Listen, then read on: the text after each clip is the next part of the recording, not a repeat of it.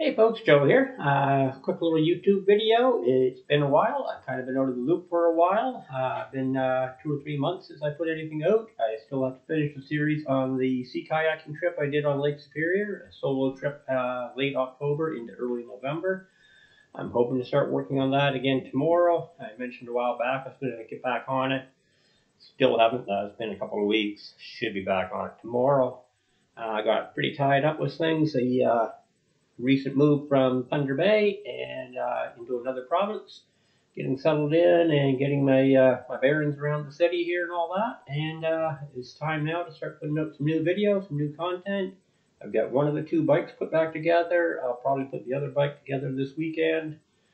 And hope to get in some winter riding soon. Another thing I'll be doing probably tomorrow is going out for a skate. They have some really awesome trails, ice skating trails on the rivers here in the city, on the Red River and on the Assiniboine River. And I'll be checking both of those out. Tomorrow I'll be on the Assiniboine. It's a series of skating rinks, tracks, hockey rinks, warming huts. This is all done by the community, not by the city. I'm going to go check that out tomorrow. Probably bring the cameras with me, a tripod, shoot a little bit of video. And the cool thing is, I haven't been on skates in about 25 years. And just went out today, bought myself a new pair of hockey skates, and going to give those a whirl tomorrow and see if I remember how to skate.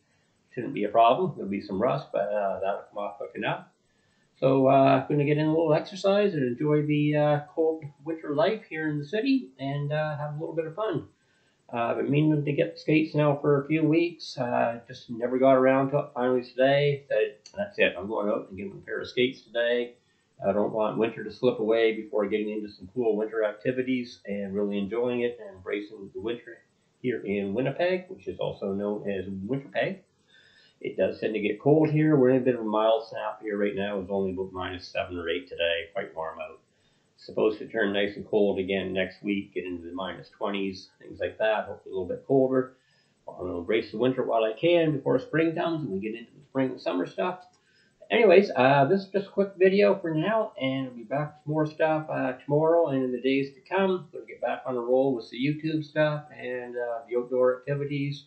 And yes, I will be setting up a new wood shop here in the very near future and getting the paddles and everything else going again. And it's going to be a lot of fun. Anyway, stay tuned.